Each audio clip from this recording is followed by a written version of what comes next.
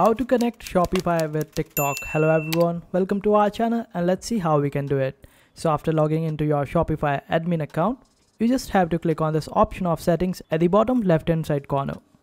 Wait for it to load, and after that just scroll down and you will be able to find this option of apps and sales channel. Just click on it. Then in the search bar you need to search for TikTok. Hit enter and wait for it to load. After that you will be able to see this option of TikTok. Just click on it and open it up. Make sure that it is TikTok and the developer is TikTok. It is not compatible with me because I'm in a country where TikTok is banned, but for you it will be compatible.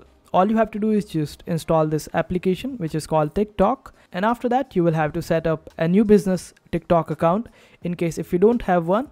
And it is quite simple. You will be provided with the option of create new one. Just click on it and just create a new TikTok business account.